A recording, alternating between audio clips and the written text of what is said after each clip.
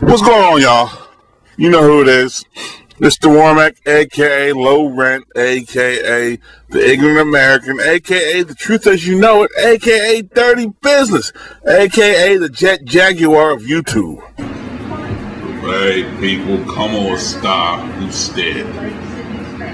You know, obrigado for watching the video. If you don't know what obrigado means, it's Brazilian Portuguese. I'm nice in certain languages. And the one language I only need to know, and it's female. Back to lecture at no, I'm just doing that because I know I'm going to piss people off saying that. I'm going to talk about something that hold on, let me close this up. I answer our emails, by the way. I include the email inside the description box, so I answer all the emails, trust me. Some I may not get to maybe a month or so, but I do answer my email. Back to lecture at. I'm going to talk about how ESPN is making too much of a fucking big deal about this Michael Samuels. Now, if you don't know, Michael Samuels is the first openly gay football player, you can say this now, on an active NFL roster. And ESPN, in their infinite wisdom, has decided to make this a fucking topic. That's all we got to talk about.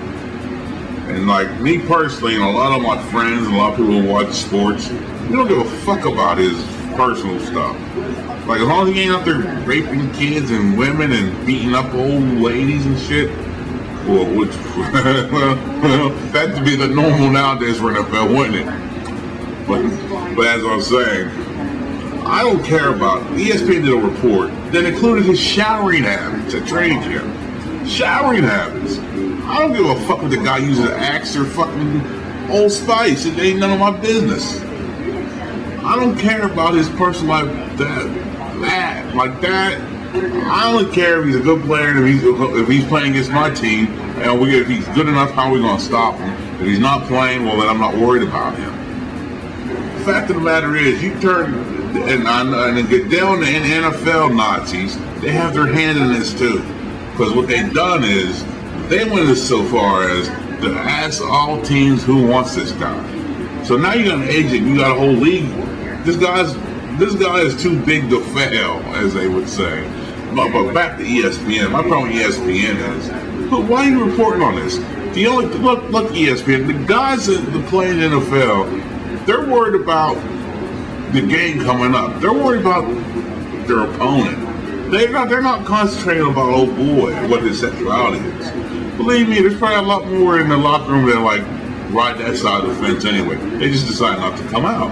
And most of these guys probably know, but that's, like I said, they don't out them because that's their business. They don't roll on them like that. They play the game, you're all men. But ESPN in their infinite wisdom has to give you a report. And then what they did is like after Fisher exploded, he did it in a politically way. After Fisher exploded, ESPN wanted to do a little retractable statement, which I'm not going to believe it because I hate to say it's news. The ESPN has gone from the sporting reporting of news, my fault, to the sports reporting of social issues of news.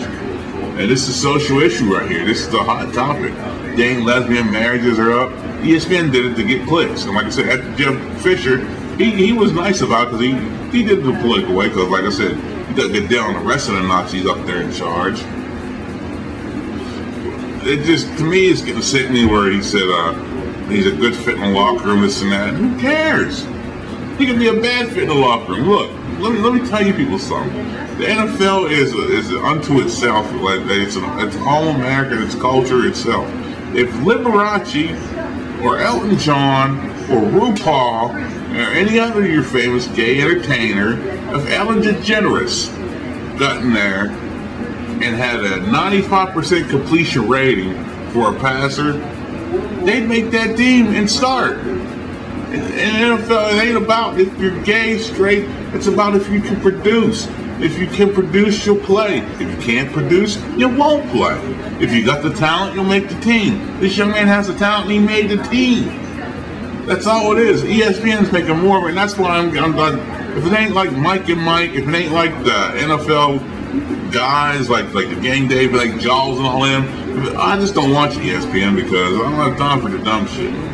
I'd rather watch Babe Winkleman's fishing shows before game day, before I watch ESPN under bullshit reports. So like I said, I know what you're trying to do. You're trying to get viewers and draw a segment of viewers, but you're drawing them at the expense of alienating the majority of your viewers.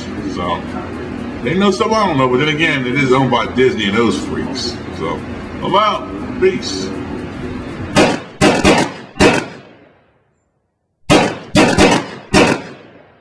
Great guy. He's only so himself.